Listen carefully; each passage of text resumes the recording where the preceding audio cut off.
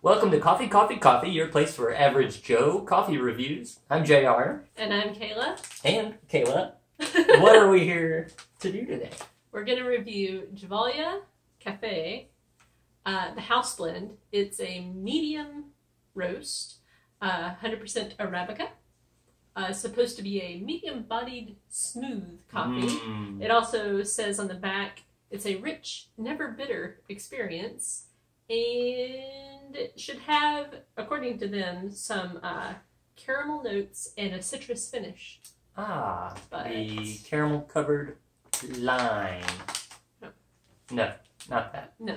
So let us see. Now we have tasted it before, but as we've said in other videos, we like to drink before also, so that way we can really taste the whole cup as we go through.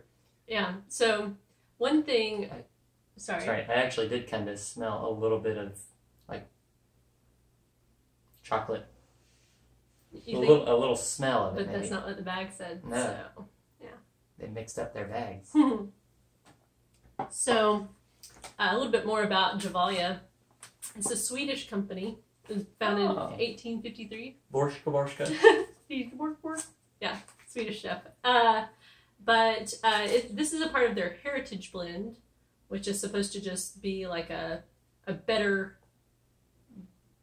version of your everyday coffee, is what kind of the way they say it. Or it's full beans. No. I got this from the Heritage Collection. That's in the basement next to all the old shoes. Okay. Dutch factory. All right. So, what were your thoughts on the coffee? I have my thoughts, but I want to know your thoughts. Actually, the drink I just took, I thought that's fine. Yeah, I like it. We had this not the same blend, I don't think, over at your mom's, and so it's been a while since we'd had Gevalia.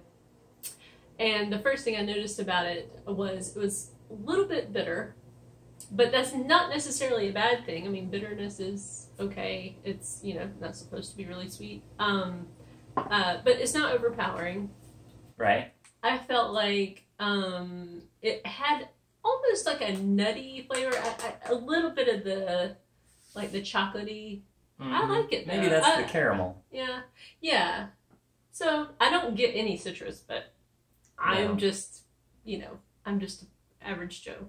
So, yeah, but I think overall it's a good cup of coffee. How much did we pay for this? $5.99. Yeah, $6.99.